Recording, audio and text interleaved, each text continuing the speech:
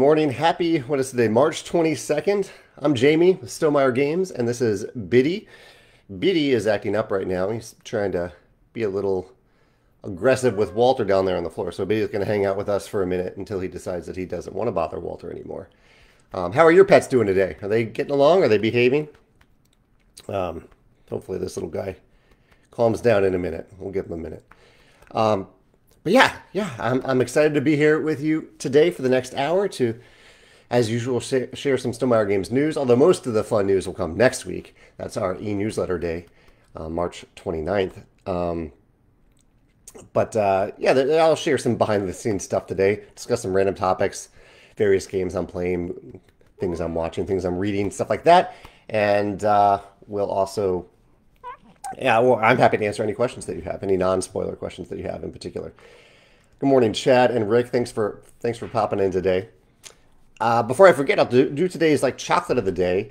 I'm really excited. After this live cast, I am headed down to the co-working space that we've been using to learn and play the game Oathsworn with my team, just to play it and learn from it. Hopefully, have a little fun with it. And I'm picking up lunch along the way, and I'm picking up some chocolate chip cookies as part of that lunch. So that'll be my treat of the day. Let me know what your treat or indulgence of the day is if you have one. Hey Tony, good morning.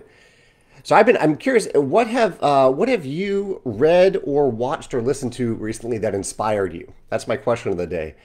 I have been working on a somewhat tedious, but not bad, just a lot of repeated tasks element of a game that I'm working on, and I've been listening to some public speakers. Oh, all right, Biddy, we'll let you down now. Be good. Biddy, he's immediately not being good. I'll leave it to Megan at this point. And while I'm working on this tedious task, I've been listening to I listened to a long interview with Simon Sinek, a motivational speaker and author that I really admire. And also, I'd heard the name Brene Brown, but I hadn't listened to anything from her. And I've been listening to some of her talks too over the last couple of days. And really great stuff. So both of them are kind of inspiring me and giving me some good food for thought, maybe some fodder for the blog in the near future. But I'm curious, what has inspired you recently, or who has inspired you recently? Whether it's a podcast, a video, something that you've played or read or watched, anything like that.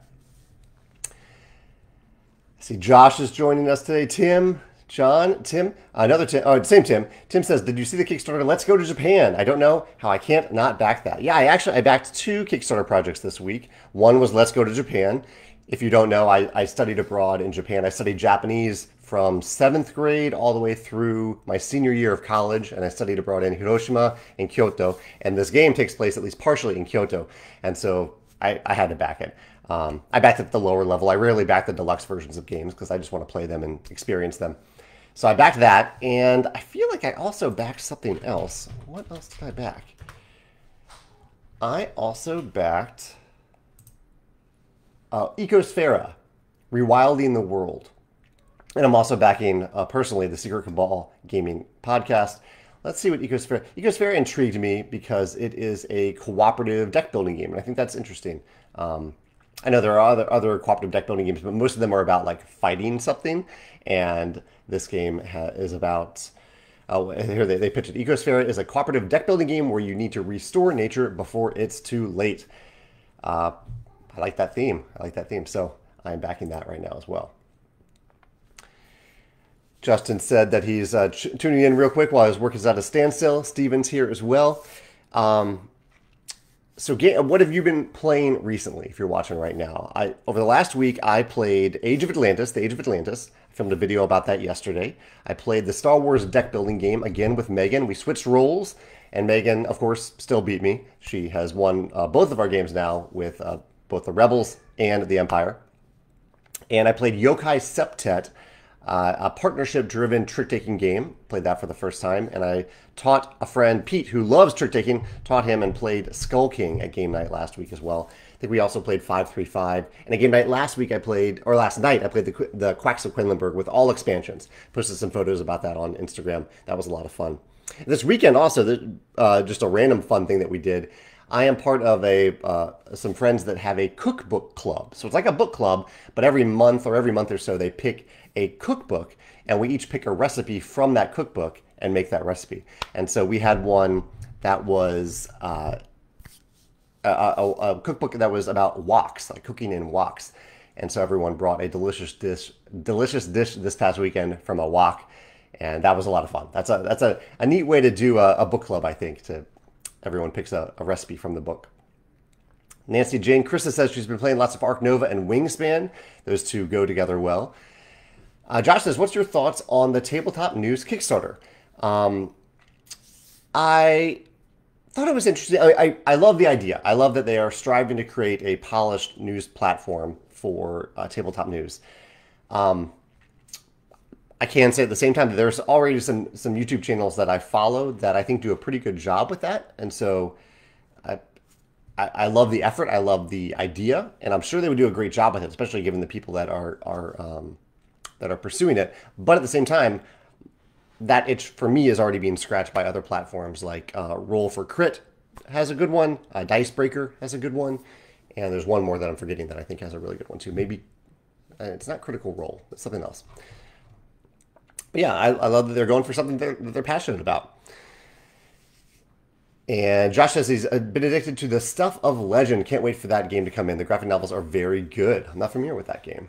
What is the Stuff of Legend all about? Chad says he's been watching Bluey. He has a few little ones in the family, and he's discovered this cartoon. It's really amazing how they ease kids into deep and important subjects. Interesting. I don't have kids, so I'm not familiar with Bluey. Right now, we're watching the second season of Shadow and Bone, and we're watching Survivor, of course, and the new season of Ted Lasso, and Shrinking. We're watching that as well. Justin's playing Fantasy Realms. Eric's playing. I won't mention what everyone's playing, but I am reading it to see out of curiosity, what you all are playing right now. Nathan says, greetings from Los Angeles. Did you by any chance watch Thinker Themer's recap of the Dice Tower West convention? He said his game Motifs, the one he had playtested at Design Day, awesome, okay, was reviewed by Maggie, and she had a high praise for it. That's awesome, Nathan. Congratulations. That's really awesome. They also enjoyed Mihir's new prototype, Raz, A Dance of Love. Just curious if you had happened to check it out. You know, I had seen that video pop up in my feed, and I hadn't watched it, but now I definitely will. Let me put that in my stream so I remember to actually watch that. Okay, yeah, 15 first impressions of games we played at Dice Tower West from Thinker Themer. I will definitely check that out, and congratulations again, Nathan. That's really awesome.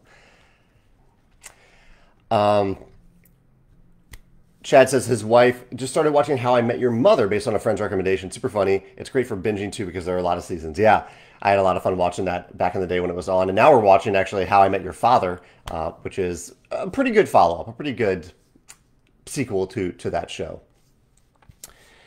I'm reading The Shadow and Bone, or I'm watching The Shadow and Bone season 2, and from the same author, Lee Bardugo. Hopefully I'm saying that right. Amazing author. I'm reading Hellbent, the second book, and perhaps the last book in a slightly older age group, kind of a college age book series that she put out a little while ago. A little darker, but I'm really enjoying that too. She's a fantastic author. My content recently, what did I do? I did a video this past week about different modes in games. So when you have one game and that game offers you multiple very distinct modes of play, and it isn't about player count scaling. It's about games like where you have a game has a competitive mode and a cooperative mode, or it has a one versus many mode, or it has a family mode versus an advanced mode. I talk about that in this video. And it turned out to be a little bit more, maybe controversial is the right word, than I anticipated. Because I don't get excited when a game has multiple modes. But a lot of people in the comments seem to really appreciate that. Like my take on it, my general take on it is that I want a designer and a publisher to put out to design from the ground up the very best version of the game and have that be the version of the game. And if they want to put like a little variant in the back saying, you know, if you want a little extra complexity, draft at the beginning of the game instead of not drafting, that sort of thing. Totally fine with that. But if I see a game has a lot of different modes, sometimes that could actually be a turn off for me because that indicates maybe a little bit of dilution, or that it's just exponentially more difficult to playtest and really hone and craft entirely different games within the same box. And so if I'm in the mood to play a cooperative game, I'll pull a game that was designed from the ground up as a cooperative game in general, as opposed to a game that has a cooperative or a competitive mode in the box. With the one exception being expansions. Because if an expansion is designed from the ground up to be cooperative for, say, a competitive game, like we did with Viticulture World, that to me signals that the expansion, that was like the design intent for the expansion. So everything, all efforts and all playtesting, all design, all development went into focusing on that cooperative mode for a previously competitive game. So I'm fine for that. Fine with that. However, but like I'm saying, these are all my opinions, and I was surprised by how many people really did disagree with me. Like they have fairly strong opinions in the converse. So it was a neat conversation to read, and to learn how other people feel about having different modes in games, and how other people are genuinely sometimes using different modes. Because I think sometimes it's like a selling point. Oh, you got multiple modes in this game. That means you get more replayability or something. I thought it was just that, but a lot of people were saying they actively play both modes in a game, and that like a family mode in a certain game has allowed them to play the game with other people that they wouldn't normally be able to play that game with. So anyway, interesting conversation on YouTube this past week. I also did blog post about the One Ring. Wizards of the Coast announced that they have in the Lord of the Rings set that they have coming out soon, they have a One Ring card, and they have a bunch of different versions of this card. It'll be a very rare card, but it will be in normal packs of cards. But they'll also have a special version of the card that is 1 of 1 in the collector's edition packs. And I thought that was interesting, somewhat controversial as well, somewhat divisive, but interesting to see. And in that blog post, I revealed some other things. One specific thing that's somewhat related that we did for Stonemaier Games in one of our games as well. So feel free to check out that article. And what was the last article? Oh, I wrote about Ted Lasso. And Ted Lasso, his just the enduring reminder of the power of kindness, and the strength of kindness and the courage of kindness. Ted Lasso is just a constant reminder of the power of kindness to me. And the first episode definitely hit home and inspired a blog post last Thursday about kindness. Anyway, I've been rambling on. Let me see what you all have been saying in the comments here. Nancy James says that she expects to do poorly in the tournament for Unmatched, but she's hoping to have fun. I bet you will have fun, Nancy James. I'm actually listening to a podcast with Rob Davio, one of the developers, maybe designer of Unmatched. Definitely I think one of the publishers for Restoration Games. He's talking about that on the Board Game Design, or the Game Design Roundtable podcast. The new episode, he's on that right now. Oh, and before I forget, actually, I am listening. If you are a Survivor fan like me, Jeff Probst has a fantastic new podcast about like behind the scenes stuff about Survivor. It's called On Fire with Jeff Probst. So if you like Survivor, or if you just like behind the scenes stuff for any form of media that's created, it's pretty interesting to hear what goes on behind the scenes at Survivor. That's a great podcast that I've been listening to. Okay, Josh clarifies the stuff of legend is a boy essentially gets kidnapped by the boogeyman into the dark. The toys come to life to go rescue him, but when they go into the dark, they become real versions of themselves. A fully cooperative game with a potential traitor. So I've heard of stuffed legends, but this sounds different, Josh. Is this an RPG? Is it a board game? Is it a miniatures game? Tell me a little bit more about the game itself. Although I appreciate you sharing the theme as well. Corey from Blue Falcon is in St. Thomas at the Meeples at Sea cruise. Wow, you're quite far away, but joining us anyway from a cruise. I hope you're having a fun time there, Corey, on the cruise ship. That's awesome. Nancy Jane mentioned that Canopy has a lot of modes. And Justin says he's heard that there won't be any more expansions for Tapestry, and it appears to be complete other than Civ adjustments. That's correct. Whenever we put out like a complete rulebook for a game, or in this case with Tapestry, we even have a complete insert, that's kind of a signal that we're very, very unlikely to make more stuff that like wouldn't fit into that insert or would clash with that complete rulebook. Justin says, what are your thoughts on the game as a whole and the legacy of the game in regards to Stonemaier and the board game community as a whole?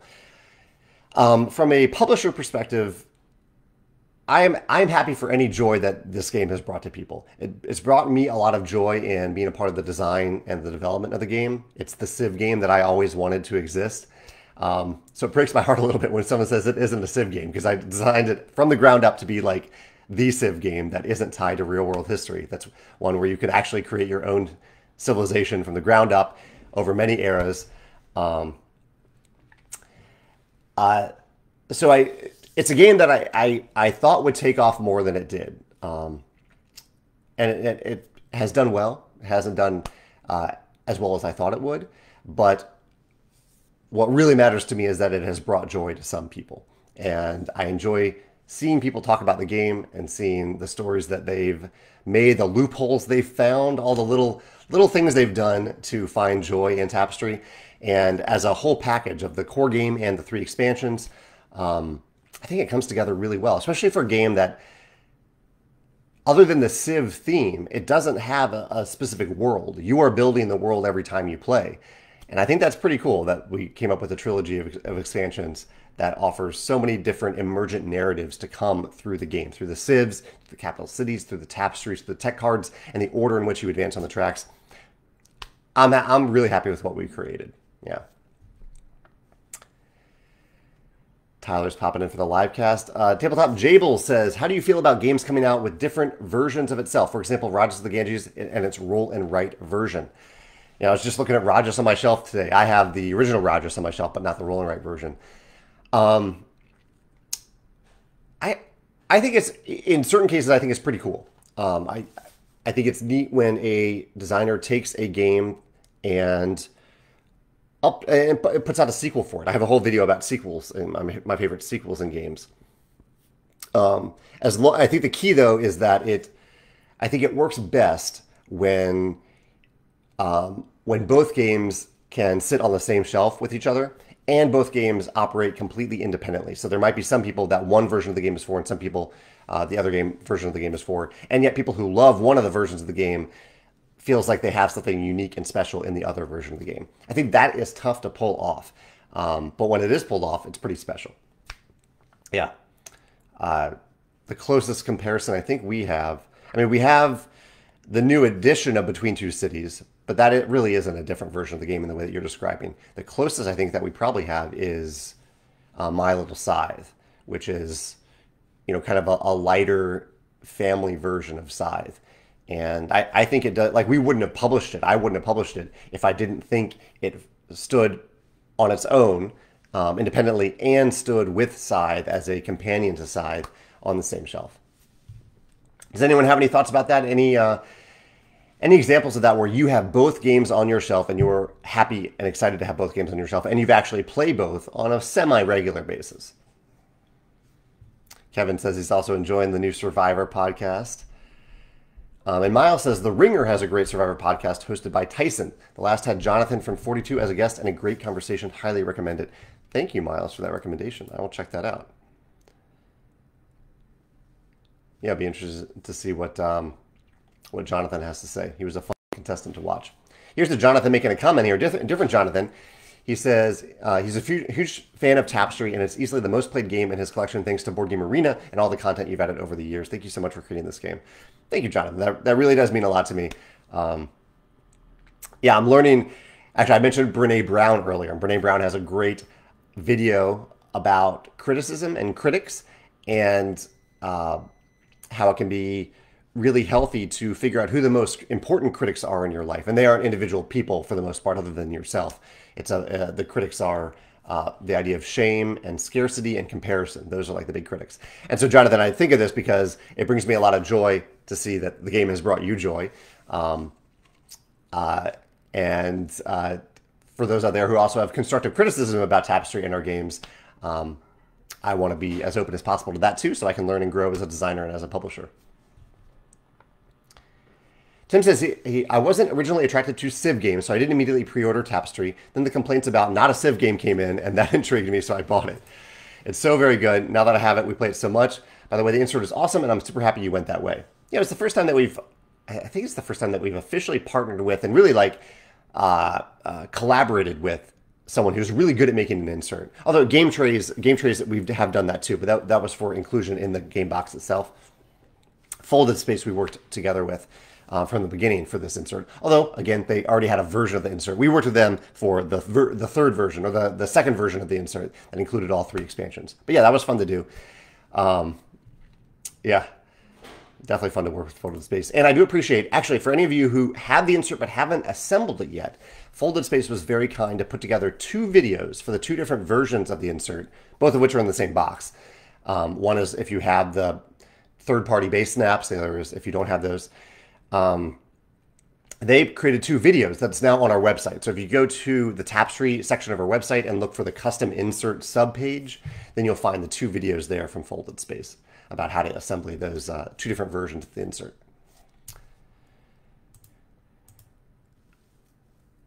Justin said, Justin, your question about Tapestry definitely did not strike a nerve. I appreciate you asking about that. He says, Tapestry is the game that got me into board games. That's wonderful, Justin. I truly love the Civ building element aspect, and all my friends who have played it love it as well. Thanks, Justin, for saying that, and I hope you have a good day at work today. Tim says he got his first plate of Steam Up. I have Steam Up on my shelf, too. And my friend Miles, I think, has a copy as well, and he's already played it. I need to unwrap mine and check out these cool components, because it looks beautiful on the back of the box. Zach says, is there a reason for the original Wingspan and the expansions of the cover birds have had their wings open? And for the nesting box, I believe the only one on the outside of the box is the eagle, which is likely going to be seen the least since it's on the bottom of the box. So Zach, no, there's no reason for that. There is like on the core boxes for Wingspan, the cover bird, we like to have it be a bird with the wings spread to show off that bird's wingspan. For the nesting box, we kind of chose very distinctive birds for all 7 continents. That was the goal there. Choose 7 very distinctive birds, and they were birds that were already illustrated, so we weren't picking based on whether the wings were spread or not. We were picking on how distinct they were for the continents. Yeah, that was the goal there. Chad says, what are your thoughts on the world building that companies like Garpale Games, Red Raven Games, and etc. do? They've had lots of success in designing multiple games that all live in the same world. I see you are dipping your toe into the 1920 plus world with Expeditions, but is this something that you've considered expanding upon, perhaps with other Stonemaier game worlds as well? Let me see. So I am pretty sure that I have a video about this, Chad. Not that I want to pass you off onto the video, but if you want to go deep into it, I would recommend checking it out. I'm trying to think of how I worded this video so I can search for it.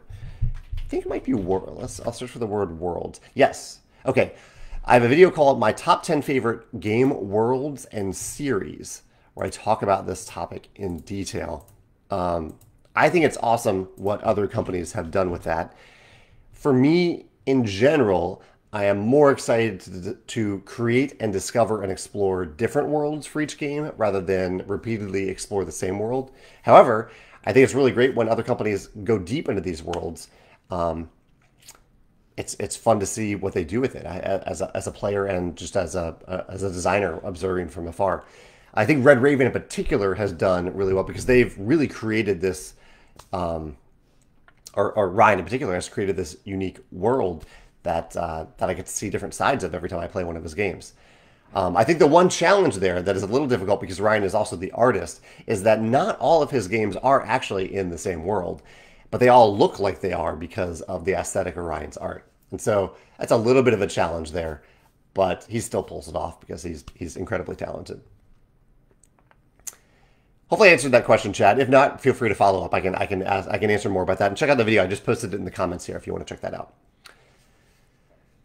Kevin is answering my question about games that kind of sequels to games or different versions of games where both of them are on his shelf. And he says that Biblios and the Biblios Quill and Parchment are both played a lot with him and his groups. Nice. I've played Biblios Dice. I don't know if that's, I can't remember if that's the original Biblios or not. I think it is, but I haven't played Biblios Quill and Parchment. Okay, Josh has more details about the Stuff of Legend. Okay, he clarifies. He says the Stuff of Legend is different than Stuffed Fables. I said Stuff Legend. Sorry about that. He says it's a board game created by Third World Studios. The team is able to take 3 actions before the enemy takes their turn. You move around the board, revealing locations, warding off enemies, trying to take the real exit out of a potential 4 of them. So a bit of deduction while trying to survive. It was Kickstarted last year and being delivered this month. It might be a game for Geekway. Plays in roughly an hour. Sounds awesome. I will dig deeper into that, and playing it at Geekway with you, Josh, would be really cool. If I add it to my Geekway list, we'll see. I've been slowly putting together my Geekway list. The Stuff of Legend. Okay, that does ring a bell. I'm seeing some previews here. I'll check out the Game Boy Geek preview later on today. Thank you for mentioning that. I'll definitely check it out. But yeah, I've been honing my Geekway, my games that I really want to play at a Geekway for the first time list, and it keeps growing longer. So I'll need to cut it down probably to 10 or so games. We'll see how I do with that. I'll post that closer to Geekway, a little bit closer to Geekway. Terry says that her spouse and her just started playing board games last fall. Welcome to the hobby, Terry. That's wonderful. We love Tapestry as a twosome and have all 3 expansions plus the insert. Great job. Thank you, Terry. And that's awesome that you're into that you got into the board game hobby. I hopefully you have felt welcomed. And if there's anything that we can do at Stonemaier Games to make you feel more welcomed in the hobby, please let me know. That I want to try to remember every day that someone else is discovering our games or discovering the game hobby for the first time today, this hour, this minute. And I want to make sure they feel welcomed and included into the hobby. Nathan's popping in to say hi today. Carol says that Stonemaier Vineyard shirt is still my favorite Stonemaier shirt. Yeah, well, this is like one of the few shirts that we authorize that we don't even make. This is a shirt made by Meeple Source. They came up with it years ago. I really liked the design, and so I said, go for it, even though it says our company name giant on the cover of the shirt. And fortunately, we're good friends with Meeple Source and partners with them in many ways. They sell a lot of the promos that we make. They're like the main retailer distributor that sells the promos that we make. So I'm happy for them to continue to make this shirt. Trishul says, what's the game accessory or expansion for which you got the most unexpectedly positive response? I mean, our expansions have in general been received very positively. Tuscany is one that many people say that once they play Tuscany, they never go back to viticulture. I go both ways because I like to share. When I'm introducing viticulture to someone for the first time, I use viticulture. I don't use Tuscany. But Tuscany is universally well received. Actually, the Rise of Fenris. Ryan and I put a lot of time and effort in the Rise of Fenris. I was hoping it would be received well. I was a little nervous, though, because it's not a legacy game, but it feels like it a little bit because you're opening up stuff. You're discovering stuff. There's a lot of discovery element to it. I don't know why I don't know if I was nervous about it because I knew how well Scythe would do, but I didn't know it would be quite as well received as it has. It's the Rise of Fenris has been incredibly well received by most people. Not everybody likes it. That's the same case for anything. But yeah, I was a little surprised by how well that was received. Tony says he built his Tapestry insert over the weekend, and all along he kept thinking there's no way this is going to fit in the box, and the lid closed. And he's happy to report that he was wrong. It's really amazing that all that stuff can fit into the original box. Ingenious. I agree. It's pretty amazing what Folded Space did with that, especially if you have the custom base snaps that third parties sell. But yeah, that was the goal. Fit everything in the box, and they pulled it off. Carol says that she is still willing to bring Rurik to the Geekway. Bring your work to Geekway if I want to play it. Yeah, Carol, I would still love to play Rurik. And thank you for still offering to bring that. David says, are you backing any Kickstarters this month? Yes, the active Kickstarters that I'm backing right now. I don't think I'm backing anything on BackerKit or GameFound. I think it's just Kickstarter right now. I'm backing Let's Go to Japan. I'm backing Ecosfera, which is it's ECOSFERA. And I'm backing the Secret Cabal Gaming Podcast. And I'm backing An Age Contrived. And I'm backing Reviving Kathmandu. I think all those are still live. Maybe the last two have ended. But those are the ones I'm backing right now. GameFound, let's see if GameFound makes it as easy for me to see which campaigns I am currently backing. I don't think it really does. Let's see, my projects. Let's see if it easily shows what I'm currently backing. Filters. Yeah, okay, it does. I can filter it by, I think this is currently crowdfunding. Like, oh, you can even filter on GameFound by player count, by player time. So no, I'm not currently backing any projects that are live on GameFound. What are you all backing right now? What are you excited about? What have you pre-ordered? What have you backed? I pre-ordered Earth the other day after watching a wonderful review about Earth. And I started to see some people get their copies. I'm assuming backers will get their copies first, and then us late pre-order customers will get theirs. But I'm really excited to get my copy of Earth. I mentioned earlier in this livecast before many of you joined in that I am really excited to play Oathsworn today. So I've had that copy for a few weeks now, haven't played it yet, and I'm going to learn it and play it right after this live cast. So I'm very curious and intrigued. It's one of the highest rated games ever on Board Game Geek. And it's a style of game that I usually don't get all that excited about, but I'm so intrigued by this game. Oathsworn, if you don't know, is a game about, it's kind of split into a story portion of the game, very narrative driven. I assume there will be some puzzles to solve there, some good decisions to make, more skill test based. And then there's a boss battle, and that's the part that I don't normally do. I don't usually play games where you're just fighting stuff. But I've heard such wonderful things about the mechanisms around that boss battle, including the choice to be able to, on any given attack or test, that you can use cards or dice. I think that choice is really interesting. I'm going to try both today to see how they both feel. But yeah, I'm so curious, so interested to see how that goes. I see my coworker and friend Susanna here is popping in from Asheville. She's visiting Asheville right now, and she says, the one highlight of my trip was visiting the old growth forest. Never logged, primordial feeling, pure magic. That sounds amazing, Susanna. I want to go there. I want to go to Asheville. I've heard such amazing things, especially now that you've said that and that you've been posting photos on Instagram, things like that. It looks amazing. I really want to go there and just have kind of a creative weekend or week, like of hiking, of writing, of maybe some game design, some play testing, just out in nature. Yeah, I somehow being surrounded by green gets my creative juices really, really flowing, and hopefully they're inspiring some great thoughts and ideas from you as well, Susanna, while you're out there. Let's see, I got to back up a little bit. That was Davis. Curtis says, you mentioned that you think the I Split You Choose mechanism is underused. Have you seen The Great Split? He's going to play it tomorrow at Game Night. I have seen it. It's odd. As excited as I get about I Cat You Choose, I don't buy or play every game that has that mechanism. The Great Split is one that I'm on the fence on. That's one I think it's on my Geekway list. Let me make sure it's on my Geekway list. If not, I'm going to add it to it. Is The Great Split on there? It isn't.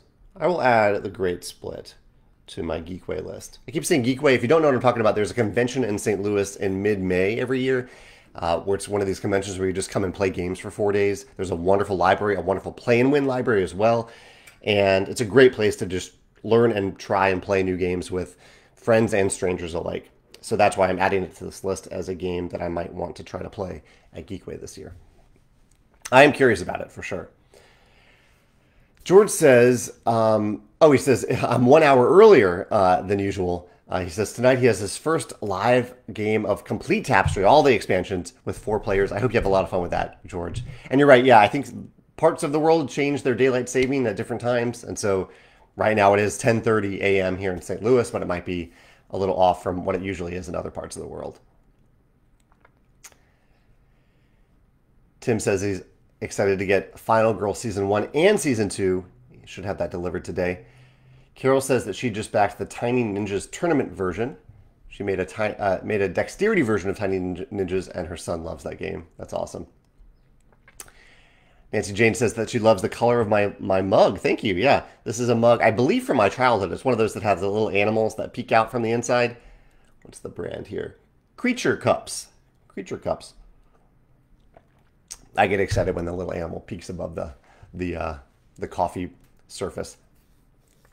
Trevor just backed Final Strike on GameFound. What's Final Strike about, Trevor? I haven't heard of that one. Miles says that Earth has a beta version on Board Game Arena that he's excited to check out. I'm excited too, Miles, but I think since I have a copy coming, I rather would play it on the tabletop for the first time. So I'm going to go for that first. Maybe we can play that together sometime. Chad is really excited about Unconscious Mind. He has Fox Experiment, Chicken, and Marvel United coming. I'm excited about Fox Experiment and Chicken. I backed both of those. I didn't know they were coming quite this soon. Now here's William. William, it's always good to hear from you. He says he's excited to order or pre-order Expeditions this week. William was a playtester for Expeditions, so I'm curious to see what you think of the final version, William. He says it will be the first game that he's ever pre-ordered, including pledged or backed. I am honored by that, William, and yeah, thank you. Thank you for doing that. I really hope you enjoy the final version of the game, and thank you for the positive impact you had on the game, along with all other playtesters who had that positive impact on it. Tim says, do you ever drop by thrift shops, and what sections do you hit? He says, I'm into books and games and anything behind the counter first. I haven't checked out a thrift shop in quite some time. So no, I haven't done that, but I probably should. I should check out every now and then to see what random books and games they have there.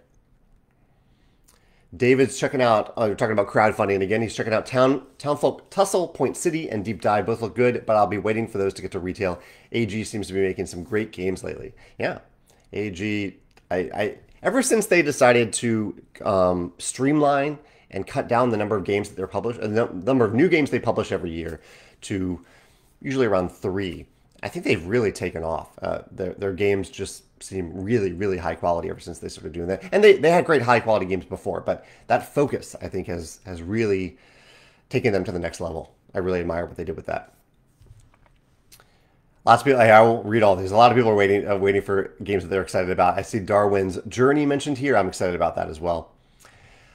Marlene says that Tapestry is her current favorite game. Thank you, Marlene, for saying that.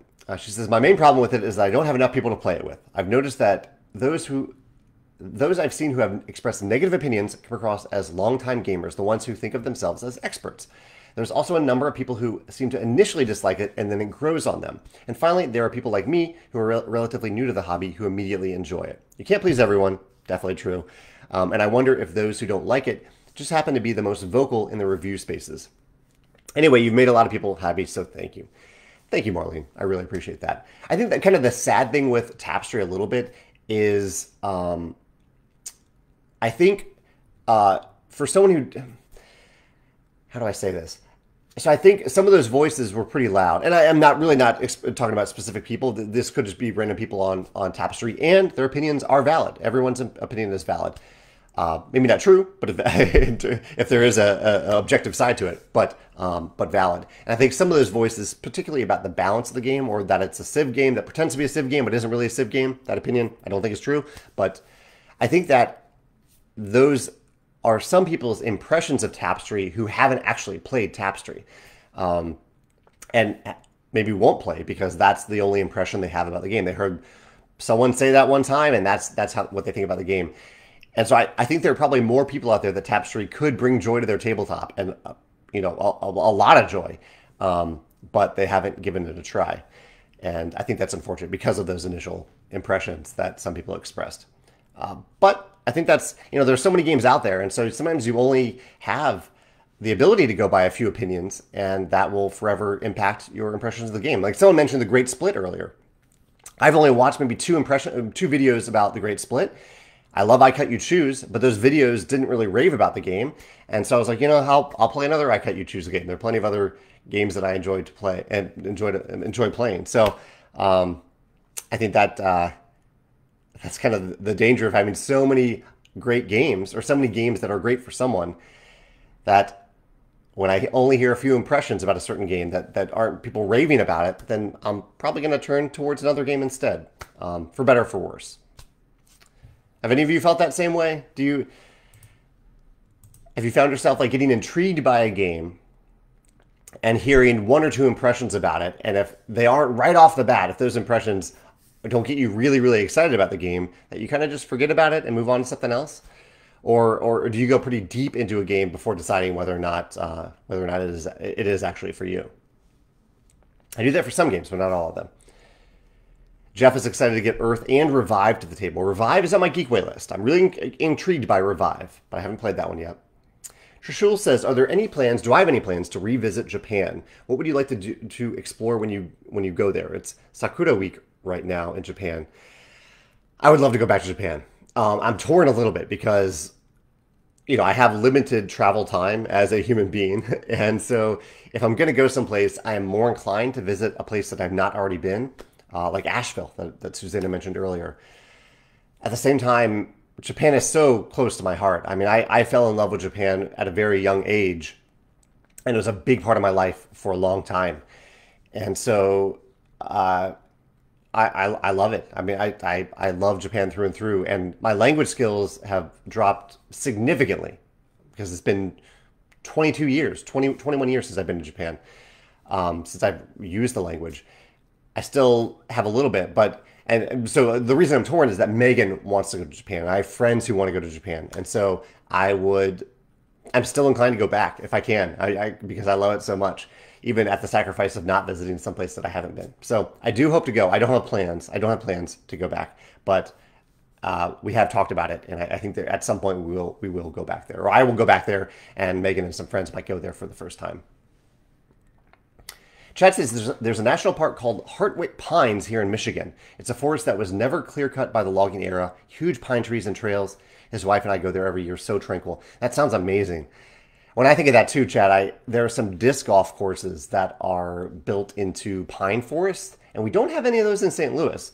And so I'd love, and they look beautiful. These are beautiful courses. So I'd love to play disc golf in a pine forest sometime.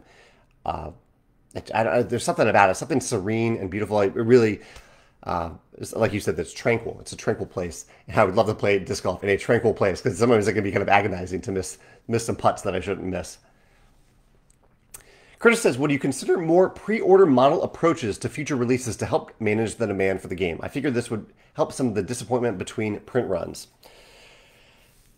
It's something that we certainly think about, Curtis. I would say it was a fairly easy decision to do for Expeditions because it's tied to a known entity. It's tied to Psy, the game that people know.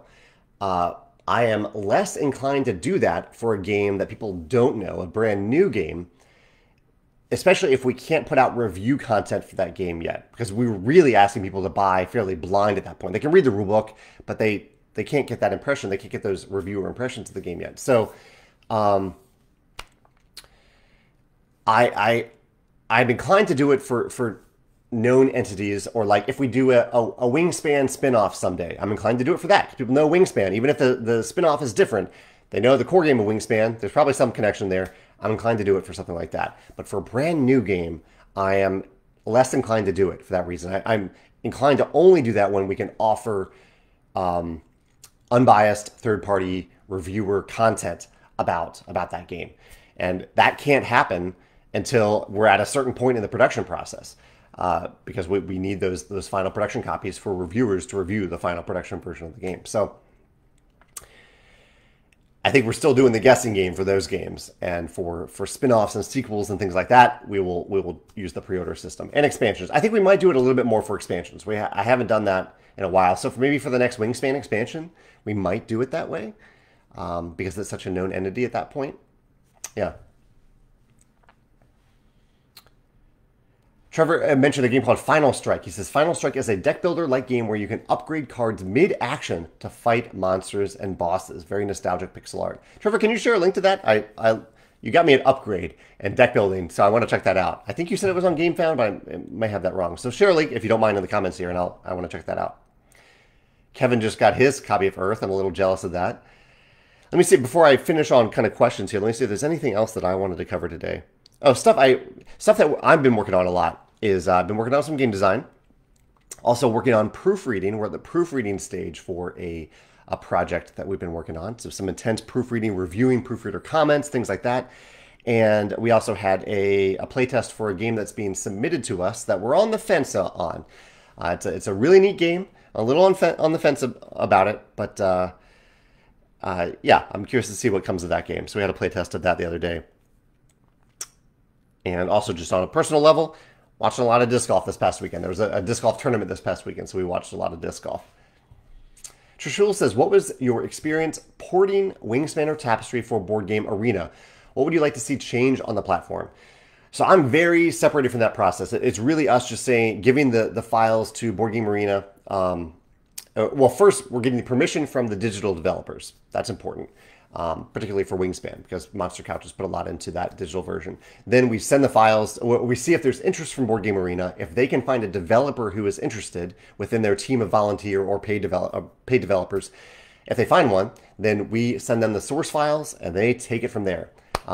There is a little bit of involvement from us once they get to like the alpha beta testing stage, but it's really separate. They handle everything. It's their product at that point. So we're licensing it to them for them to create. What would I like to see change on the platform for Board Game Arena? I don't know. I'm pretty happy with the way Board Game Arena works right now. So I don't think I have anything.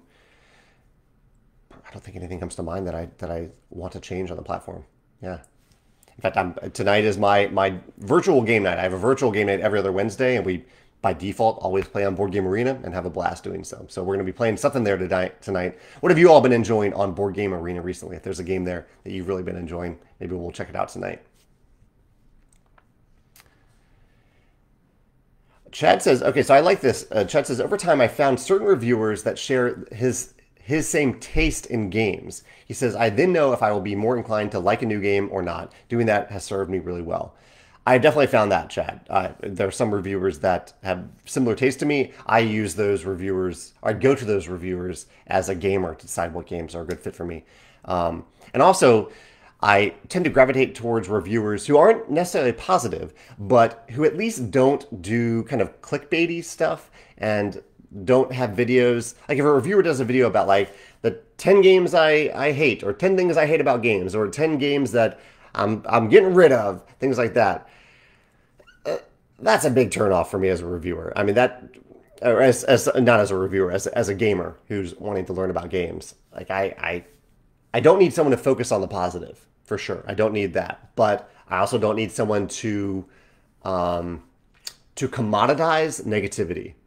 That to me seems, I don't know. I don't know what it seems. It just isn't a good fit for me. That isn't how I want to spend my time, my energy when I'm consuming content online or when I'm learning about games. Yeah. So those are the types of reviewers that I go back to over and over again, the ones that don't have those types of videos. Josh says that he loved his time in Japan and he wants to go back so bad. Where were you in Japan, Josh? You may have told me that, but yeah, let me know where you were. Mark says that he and his wife are going to Japan at the end of this month. It will be his first time and will be there for 16 days. That's awesome, Mark. I'm glad you're able to go for a significant amount of time. Where are you planning to hang out while you're there? Curtis says he finds the greatest challenge with gaming is balancing old favorites with experiencing new games. Do you struggle with this balance to ensure that you play new games you enjoy? New games might enhance an older implementation of a mechanism or offer something that you've not before. Yeah, I mean, I would say I have a pretty good mix because I definitely gravitate towards old favorites. I bring those to game nights. I want to get those to the table. Games that I already know that I love. But I also, on a regular basis, pretty much a weekly basis, I try to get at least one new game to the table. Partially because I have a YouTube channel where I talk about mechanisms in games. I like to talk about those games, whether they're newer or older games, as long as they're new to me. I want to learn from them. But also, I never know when I'm going to discover my next favorite game. And I can't do that unless I'm playing games that are new to me. Gerald says, I'm thinking of buying Skull King because of your video. Do you enjoy it with the included modules and play all 10 rounds? I do play all 10 rounds. The only module that I haven't played is the one where each pirate has a unique ability. If they were printed on the cards themselves, I might play with that module, but they aren't printed on the cards, and so I don't play with that module. And I still have a ton of fun with it. Ivan says, have you played Distilled? No, I've talked to the designer of Distilled. I think I've met the designer of Distilled. I've played a little bit of the prototype when it was on Tabletopia, but I haven't played the final version. He says, it is a game about making alcohol with an interesting game mechanism which goes well with a theme. Yeah, I need to play the final version. I definitely need to check that out. I've seen that on the hotness recently, so it sounds like people are having fun with it. Thank you, Trevor, for sharing that link to Final Strike. I will check that out. Looks like it's struggling a little bit, but that's okay. Yeah, I'll check it out. Thank you for the recommendation. Josh is headed off in a few minutes, but he wanted to mention what I said in the Tapestry Facebook group recently. He said, I picked up the Charterstone recharge pack, but was disappointed that it arrived in a clear plastic Ziploc bag and spoiled some components for me. I've only just started my first campaign. I see. That is good feedback, Joshua. Thank you for letting me know about that. You are right. Yeah, we did very minimal packaging for the Charterstone, the latest version of the Charterstone recharge pack, because the box just seemed extreme. But what we probably should have done is used an opaque bag. So I guess it's a word to the wise. If you are getting the Charterstone recharge pack and you have not actually played Charterstone yet, be real careful. Don't look at that pack. Just kind of tuck it away as soon as you receive it. And Joshua, I'm sorry that was your experience with Charterstone. Fortunately, there's a ton of stuff that you have not spoiled by seeing maybe a few little things in that pack. But I'm sorry that pack spoiled a little bit for you.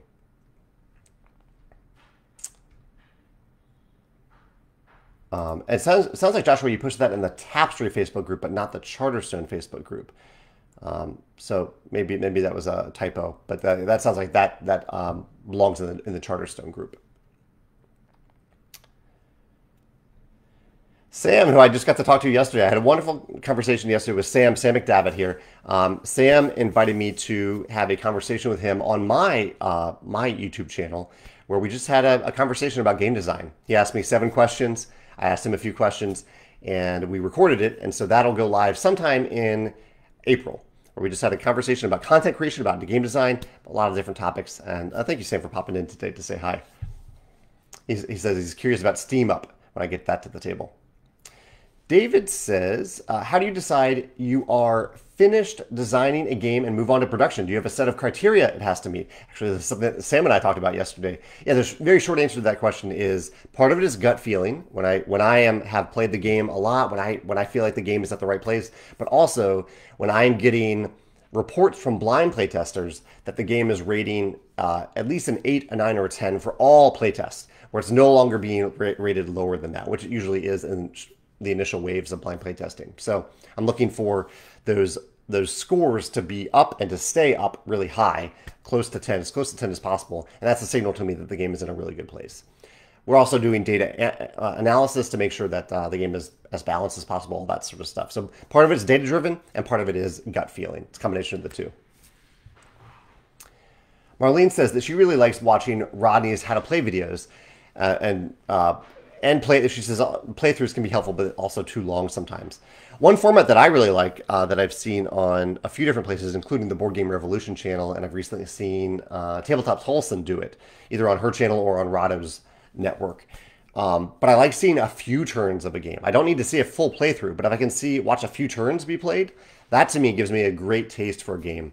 And you're right, Rodney, I think, also does a wonderful job at his rule replacement videos that give you a pretty distinctive feel, where they let you know exactly everything that you need to know to learn a game. Rodney is actually working on Expeditions right now. So I'm excited to see what he does with that video. He asked me some rules questions just yesterday that I got back to him about. Jerry says, did you get to play around with ChatGPT AI yet? If so, do you see any value for it in your game design work? You know, Jerry, I'm kind of staying away from the AI stuff. So no, I haven't played around with it. And maybe there's value, but and maybe I'm missing out on the future, but I'm going to stick to working with humans, I think. Joshua said that he posted in the Tapestry Facebook group because he got it in the same package as Tapestry. That makes sense. Word of the wise. I doubt most people who are ordering Tapestry are also ordering a Charterstone recharge pack, but I can see what you're going for there, Joshua. Charles says, when do you decide to rate a game on Board Game Geek after one play, after a few? I usually rate games after my first play. I do. I can generally have a pretty strong impression of how I feel about a game after that first play. I do, though, however, try to remind myself that if I have a different impression of a game later, it's a reminder to me that I need to remind myself to go update my rating. But yeah, I generally post my rating for the game after I play it. That's one of the ways that I actually track that I've even played games in the first place, if I've rated it or not. What about you, Charles, and anyone else who's following along here? When do you rate board games on Board Game Geek, if at all? Do you rate it after one play, after multiple plays? Hopefully you don't rate it before you started playing the game, which is a huge pet peeve of mine for Board Game Geek. While people do have the right to do that, I would really appreciate people not to rate a game until they've actually played it. After that, rate it for whatever reason you want. You don't like the designer, you don't like the publisher, go for it. But play the game first. It's like rating a movie that you haven't watched. Like how do you know if you actually like the movie or not? Curtis says, is there any concern that the price of games are becoming unaffordable? He says $100 in Canadian dollars for a game is fairly common, and any large Kickstarter seems to be in the $200 range. Something so refreshing about a $30 to $40 game that looks beautiful and is compelling. When you expose a friend to a game and they love it, and it's a bit difficult to say that it only costs, or that it cost $120. Curtis, yeah, I hear you. I absolutely hear you. Yeah, and I think I really like that you brought in the recommending factor. Like you're so excited about a game that you bought, you show it to a friend, and then do you almost feel guilty when you're like, if that friend loves it, that you're like, oh, well, you can get this game, but it's $150. opposed to a game being $20, $30, $40. So Curtis, this is something that we look at constantly. I am always concerned about the price of our games. I think a lot about price, and we have lots of almost heated discussions internally about price between me and my team because we're all pulling from different perspectives. They're looking at it from the retail perspective, the distributor perspective, the localization partner perspective. I'm looking at it mostly from the direct-to-consumer perspective. And I think it helps us at least a little bit that we have the Champion program. So we can offer discounted prices on our website, and champions also get a 20% discount on that price. So we can still meet our margins and be sustainable in terms of profit margins and the ability to reprint games, to have enough profit to reprint games, and to sustain my staff, things like that. But also offer people a really, really good discount on games if they are a champion in particular. So it's something that's always on my mind, for sure. And I'm thinking of the games that we have coming out in the next year and thinking about their prices. And I don't know if we have one in the $30 to $40 range. Maybe we do, but right on the border there. But yeah, it is something that I think about a lot. And I really, again, like the example of showing that game to a friend and how accessible is that game going to be price-wise to someone, especially if they're a new gamer. If they're new to gaming and you show them your favorite game, if that game is a $150 game versus a $30 game, they're more likely to, I think, enter the hobby in that $30 game than that $150 game. Maybe. Chad says, as an artist and designer, thank you for keeping with the humans for artwork, for sure. It's a genuinely scary time for artists right now. Yeah, I can imagine that for sure. Gerald says, did you ever find someone to teach you the games that you buy, and do you enjoy gaming now more that you are unburdened from rule books? To a certain extent, yeah.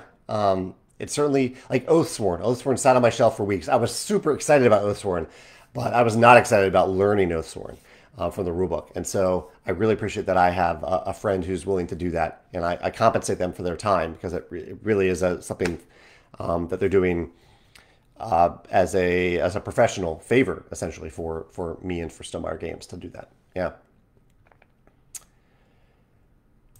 A few people were answering about when they rate games. So Charles rates game after his first play. He can change that rating after his opinion, if his opinion changes. Damien says that if he gets a good enough of a feel on the first play, he'll rate it after the first play. But sometimes he'll wait until he plays it a few times.